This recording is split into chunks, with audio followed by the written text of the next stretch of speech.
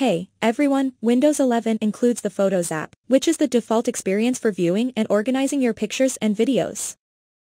No matter where they are located locally on your computer or in the cloud using OneDrive or Apple's iCloud Photos.